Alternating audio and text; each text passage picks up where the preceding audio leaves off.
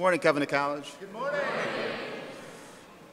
This morning, again, I have the privilege of introducing a faculty speaker in our ongoing series, Dangerous Ideas. This morning's speaker really needs no introduction, but I'm going to give one anyway. In many important ways, Dr. Bill Davis is the walking, living, breathing embodiment of the Covenant College tradition. I would dare say that many of you were first introduced to an important intellectual component of it by reading his book before you even set foot as students on our campus.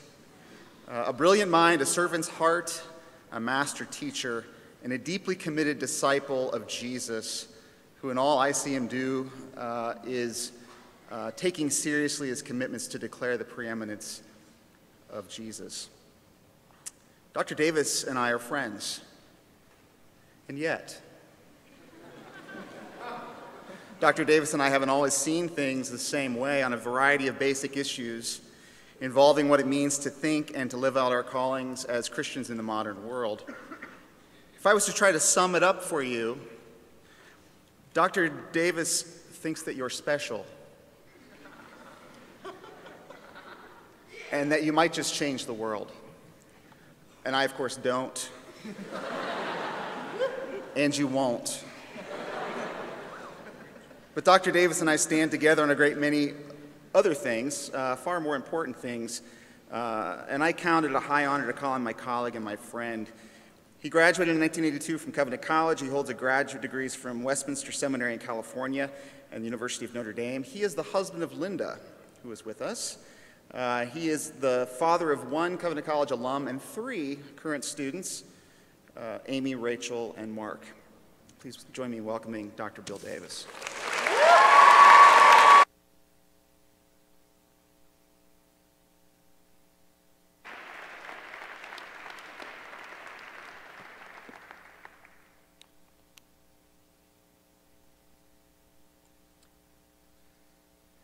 Good morning.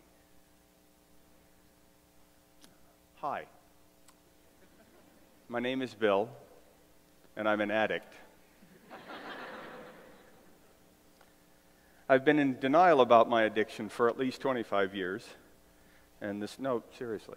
And this morning I'd like to talk to you about how the denial persists, the excuses I've told myself, what the Holy Spirit did to break through those excuses, and what the Holy Spirit is doing as I fight.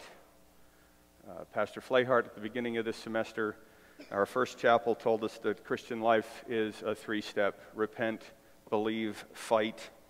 This is mostly going to be about fight. I'm an addict to entertainment. I've known this at least since the first time my wife caught me, it's an important word here, caught me at sunrise playing Railroad Tycoon. I had been up all night playing Railroad Tycoon. It was not, and this was 1993, like pathetically terrible graphics, but Sid Meier's precursor to the Civ series was Railroad Tycoon, and I did love it indeed. But it was not the last time my wife would catch me up all night playing. Civ 2 was next. Bejeweled took hold of my heart. Look, you find this funny. It's sad. At some level, this is really messed up. But I told myself it was okay, and I played Bejeweled sometimes hours at a time and felt good.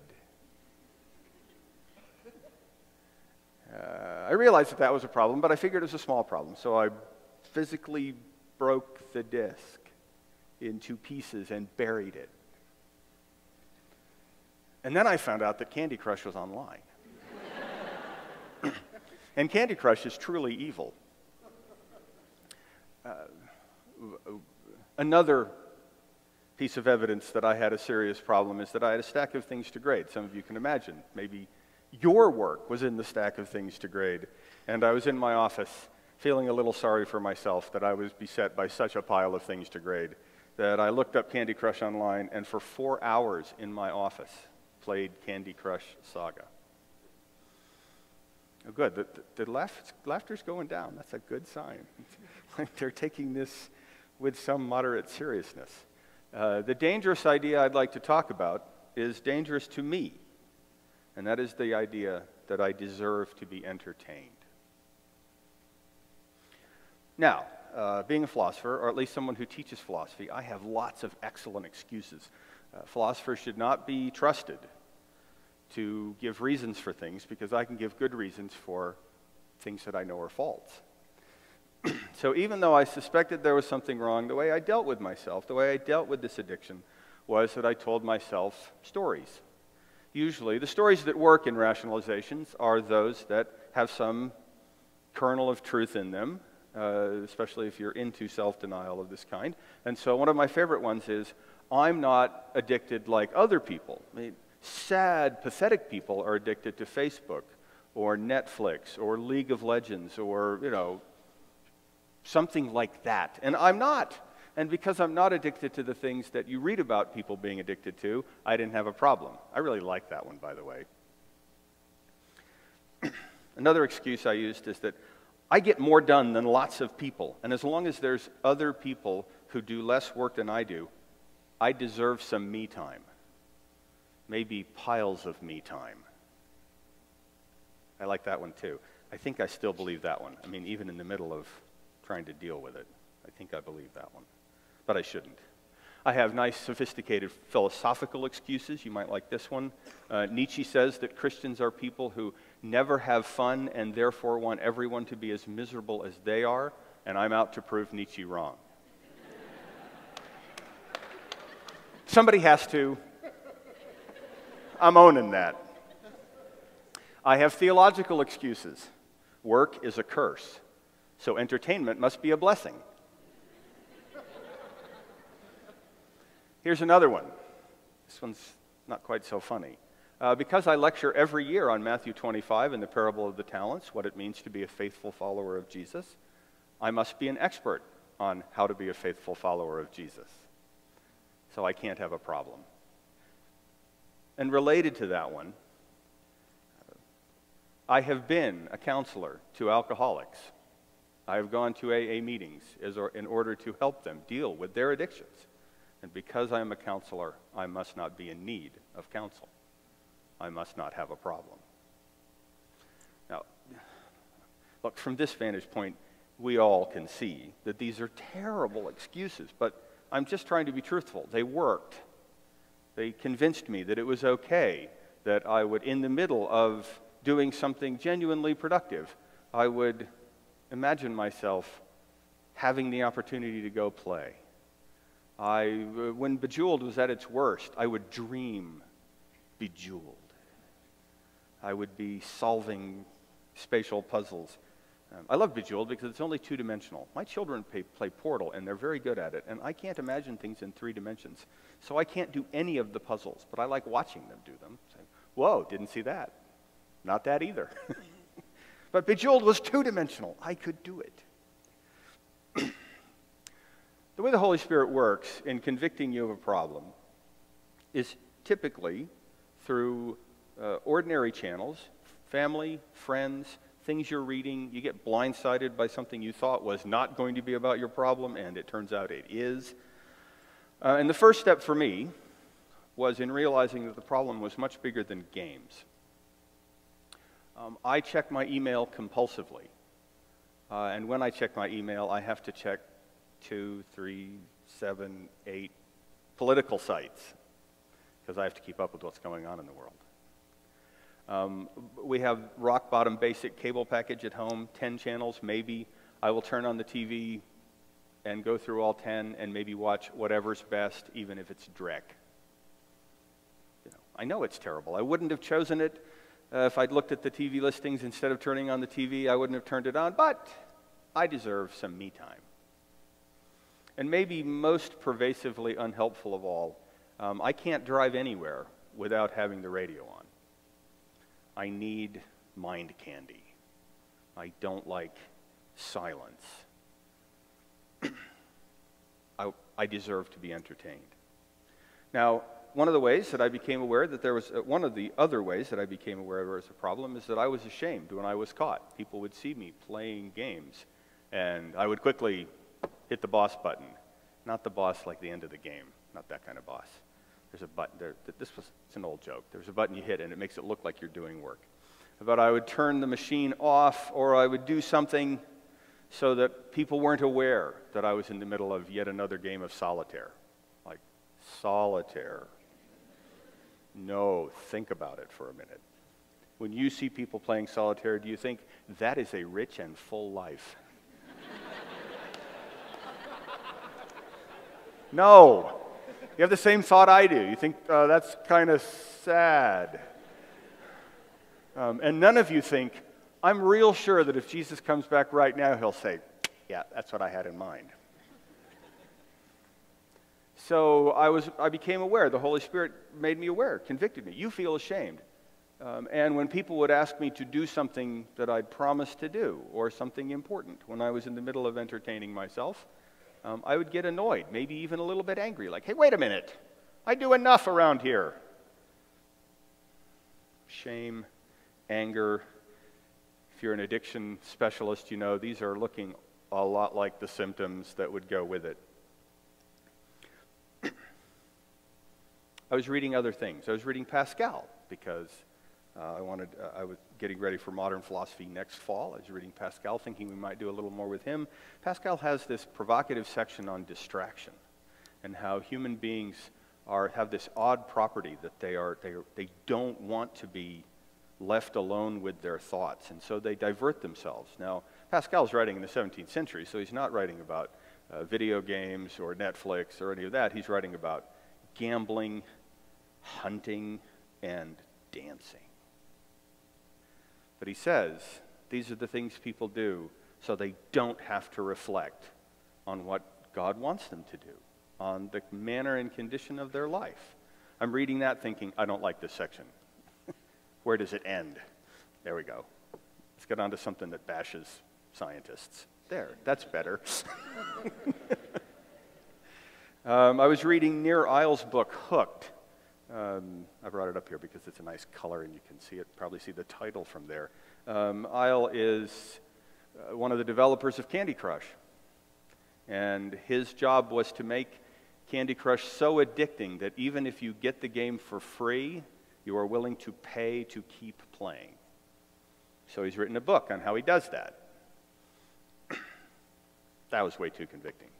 More on Eyle in a minute. What I discovered through all of these things is that ultimately my desire to be entertained is I'm just selfish. When I'm being entertained, the world is serving me, and I am serving no one else.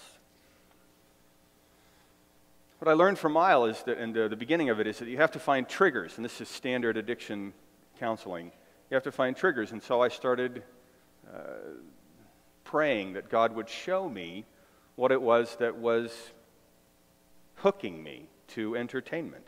And I discovered that when I feel sorry for myself, that I have so much work to do, I play games so that I can remind myself that I'm okay. I don't have to work. I deserve to be entertained. When I wonder whether anyone loves me or if they'd miss me if I were dead, I check my email. Now look, I know that's dumb, but there was a connection. I would check email in order to be reassured that I was loved. When I get anxious about whether the world is falling apart, not that there's any reason to wonder about that, but when I get anxious about that, I would look at the political sites, but I wouldn't look to read opinions that differed from mine. I would go looking for stuff that agreed with me so that I could read it and think, yep, I'm right.